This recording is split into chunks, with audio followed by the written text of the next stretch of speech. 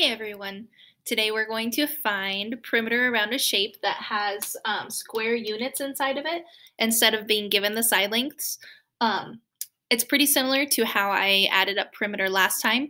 I'm going to find a corner to start in, put my dot so I know that I've started here. I'm going to go around it clockwise and I'm going to end here to make sure I get all of my sides added up and figured out the right way.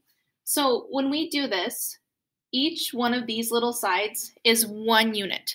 So this would be one, and this would be a second one. So I'm going to put 2 up here. This, I come down to here, 1, 2.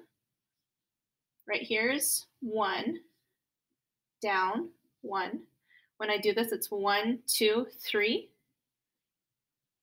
1, 2, 3 for my last side. So I've gone around my whole shape, and I've written all the sides. I made it all the way around. So now I'm going to go through and write those down and add them up. So I have 2 to start off with. 2 for my next one. Then I have 1. I have another 1. Then I have my 3. And I have my last one, one more 3. So when I do this, I'm going to look for friendly numbers again that add up to something that's easy to work with. I don't have any that right away add up to 10, so I want to go by 5s this time. So right away I see these 2 would be 5. And I see these 2 would be another 5.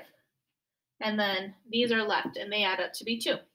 So when I add this up, I know two 5s make a 10, and 10 plus 2 is 12. So if I drew it out a little more, it would be these 2 are 10, plus 2 equals 12. And so for my label this time, these are square units. So that means each one of these sides on this unit is equal and it's a square. So we're going to label it as square units for the perimeter. All right, I'm going to do one more for you so you have a second example. Okay, so here's our second shape. I'm going to go through the same process that I did the first one. First, I'm going to find the lengths of the sides and write them in, and then I'm going to add up the sides. So I'm going to start right up here, put my dot. This would have 2. This one right here would be 1. And when I do these ones that are going to be connected like this, I try to keep it as close to the side that I'm labeling as possible, so that I have room to write this next one. So this next one will be 1, 2, 1, 2, 1, 2. So like for this one, I scooted it over so I would have room right here for this one. This going down is just 1, 1, 2, 3. This one way over here is 1. This one right here is just 1. And then 1, 2, 3 to finish it off.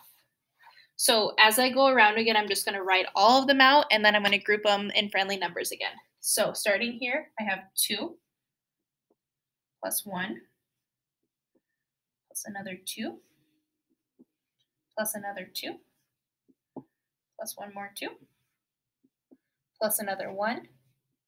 I have 3. I have 1. I have another 1. And then finally I have a 3.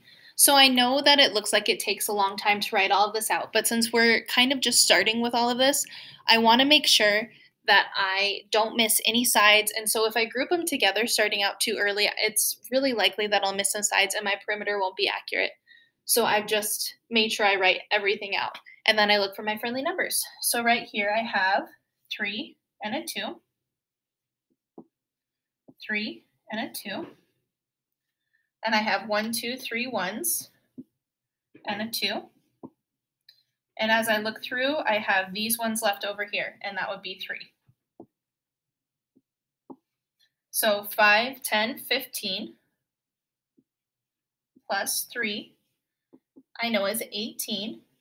And I'm going to go ahead and label this as square units. All right. Good luck with finding your perimeters using square units.